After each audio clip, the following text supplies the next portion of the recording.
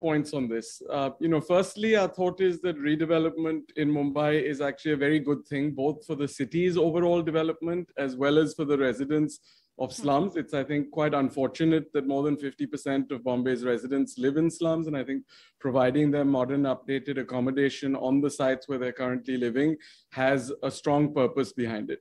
Secondly, we think this is a very large opportunity because there are, of course, a lot of good quality land parcels that are available through redevelopment that are not available in these parts of the city through any other means because they're not remaining open land parcels. Thirdly, we thought that the partnership with DB Realty allowed both parties to bring complementary skills to the table. So DB Realty does have a lot of experience with slum clearances, being able to get sites ready for development. And of course, our expertise would come in handling large-scale developments of this type. So we thought all of those reasons made this a strategic fit.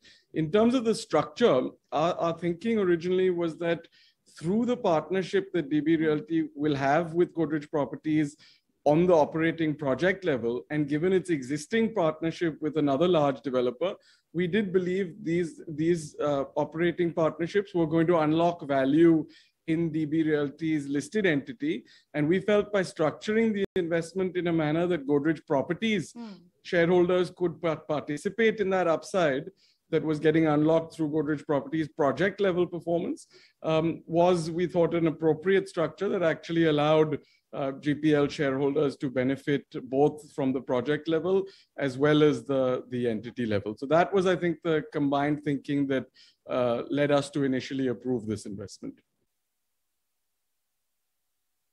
I think what changed was the feedback we received from our broader stakeholders. Of course, while we had consulted internally within the team and with our board, due to the price-sensitive nature of this information, there was no possibility of consultations with wider stakeholders prior to the announcement this week.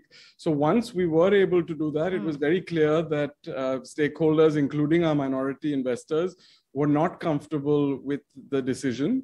And I think pointed both to problems inherent with slum redevelopment from a risk perspective, particularly that these projects can often get delayed. They were also not comfortable with the structure of investment. And I think while, of course, it's a little embarrassing for us to reverse ourselves publicly like this in a 24-hour period, at the same time, I think good governance also involves being flexible, being serious about taking aboard the viewpoints of all stakeholders.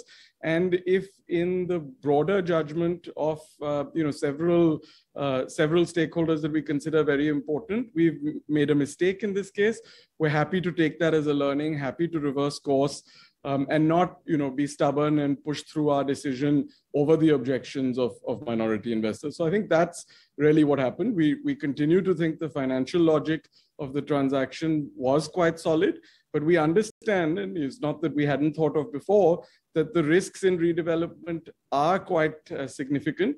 And we do think that if our broader stakeholders are not comfortable with the risks, that the right thing to do is take on board their feedback and correct course as we have done in this case.